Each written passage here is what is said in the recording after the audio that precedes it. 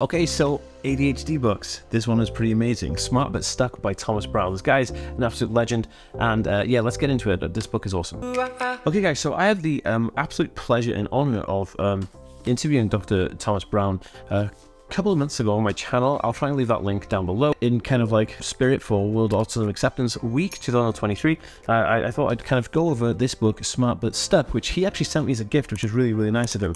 And it's absolutely amazing. So let's get right into that. So this book it basically provides an in-depth analysis of challenges faced by individuals with ADHD, particularly those who are high achieving and intellectual adults, but still struggle to perform daily tasks. Now, I know all this because, like, you know, doing daily tasks is sometimes really difficult, especially if you have ADHD and you're kind of wanting to do one thing, but then your mind is like wandering for the other thing, and then you can't stay focused on this thing. You have a lack of motivation, your mood dips, your ability to kind of get up and go kind of dips a lot, right? And it's really interesting seeing somebody actually put that into a book and to say, like, just as it is, and it's really nice to see that.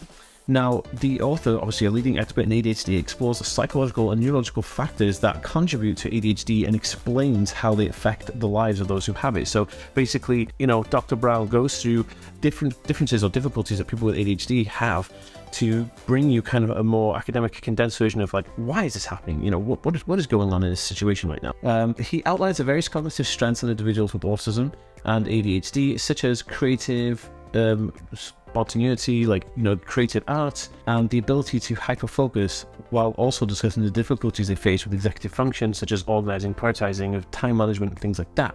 He offers practical strategies, which is pretty amazing, and techniques that will help individuals with ADHD manage the symptoms and improve overall quality of life. Because at the end of the day, what you're trying to do with any information that you digest, you're trying to, like, upscale your quality of life, right?